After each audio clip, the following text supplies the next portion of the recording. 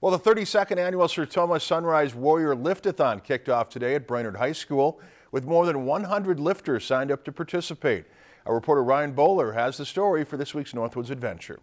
The first of the three-day 32nd annual Sertoma Sunrise Warrior Liftathon kicked off today. It started as a result of we used to have a weightlifting team actually here at the high school, but we found that the only kids that were in the weight room were the weightlifting team kids. So we wanted to make this available to all students, grades 8 through 12, which is what it's been all along. 140 kids, grades 8 through 12, made up of 9 different fundraising teams with 14 to 16 lifters on each team.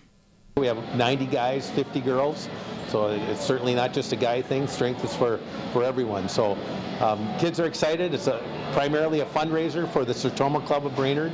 We use the money raised to donate to local charities in the community, Kinship Partners, Soup Kitchen, among many others.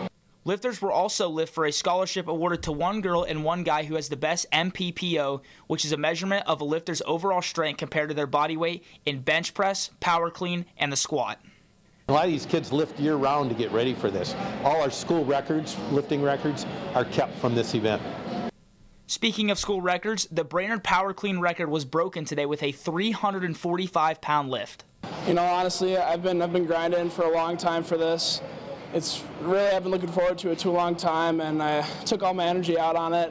I'm a little fatigued, but I put my everything into that. Got to thank the guys for cheering me on and having an awesome strength coach, Logan McElfresh.